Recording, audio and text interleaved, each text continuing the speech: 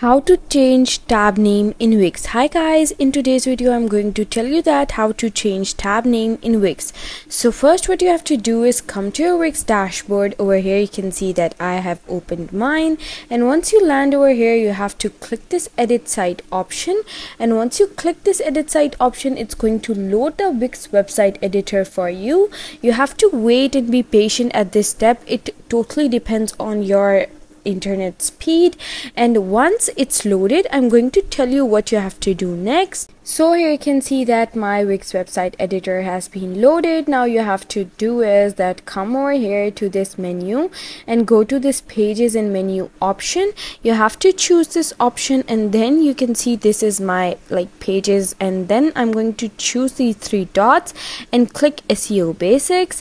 And once I click SEO basics you can see that this is my SEO basics option. Here you can just go over here. This is the title tag name that I can change. I'm just going to click this and edit this. I'm going to backspace or just delete the name, and I'm going to add a new name, new name. I'm going for this example, I'm going to write anything and then just click publish, and once you click publish it's going to change the name for you. So that's the process that you can follow, and then you can change it like you want. And I hope you like the process and found it easy, and if you did, please don't forget to like and subscribe my channel. Thank you very much. See you again.